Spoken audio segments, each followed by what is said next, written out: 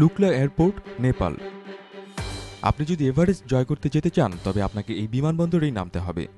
দুই পাহাড়ের মধ্যবর্তী সংকীর্ণ উপত্যকায় তৈরি হয়েছে এই বিমানবন্দরটি। পাহাড়ের কারণে এখানে নামা এমনিতেই বেশ কষ্টসাধ্য কাজ। সেই সাথে ছোট্ট একটি রানওয়ে এই বিমানবন্দরকে আরও ভয়ঙ্কর করে তুলেছে। শুধু তাই নয়, রানওয়েতে নেই পর্যাপ্ত আলোর ব্যবস্থা, এমনকি কোনো এয়ার ট্রাফিক কন্ট্রোলারও নেই এখানে, যে কারণে এখানে ল্যান্ড করতে হয় পাইলটের নিজ দায়িত্বে।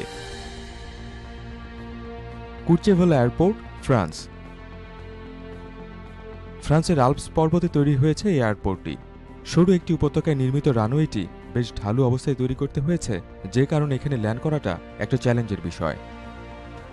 এখানেই শেষ নয়, বিশ্বের সবচেয়ে ক্ষুদ্র রানওয়ে রয়েছে এই বিমানবন্দরে, যার দৈর্ঘ্য মাত্র 0.3 মাইল।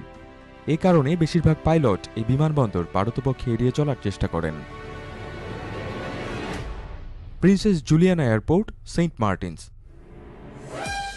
সেন্ট মার্টিনসে এই এয়ারপোর্টটি তৈরি হয়েছিল ছোট বিমান ল্যান্ড করার জন্য, কিন্তু ধীরে ধীরে এই জায়গাটি পর্যটকদের কাছে জনপ্রিয় হতে শুরু করলে বোয়িং 747 সহ আরও বড় বড় বিমান এই এয়ারপোর্টে নামতে শুরু করে।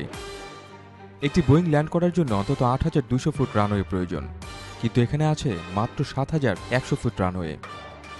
বিমান নামার সময় তীব্র বাতাস আর বালুর ঝড়ে নাকাল হতে হয় সৈকতে আসা দর্শনার্থীদের। প্যারো এয়ারপোর্ট, ভুটান। এই বিমানবন্দরটি এতটাই ভয়ঙ্কর যে বিশ্বের মাত্র 8 জন পাইলট এই বিমানবন্দরে নামার অনুমতি পেয়েছেন। 8,000 ফুটের বেশি উঁচু পর্বতশৃঙ্গ ঘিরে রেখেছে এই বিমানবন্দরটি, যে কারণে এখানে বিমান নামানো সাধারণ পাইলটদের কাছে এক কথায় অসম্ভব একটি কাজ। মাত্র 6,500 ফুট লম্বা রানওয়ের কারণে এখানে ল্যান্ড করা খুবই ঝুঁকিপূর্ণ। নরসোরসোয়াক এয়ারপোর্ট, গ্রিনল্যান্ড। বেশ কয়েকটি কারণে এটি বিশ্বের অন্যতম বিপজ্জনক বিমানবন্দর। প্রথমত, এই বিমানবন্দরের রানওয়ে বরফ দিয়ে ঢাকা থাকে, ফলে এখানে ল্যান্ড করার সময় প্রায় বিমান রানওয়ে থেকে ছিটকে যাওয়ার আশঙ্কা সৃষ্টি হয়।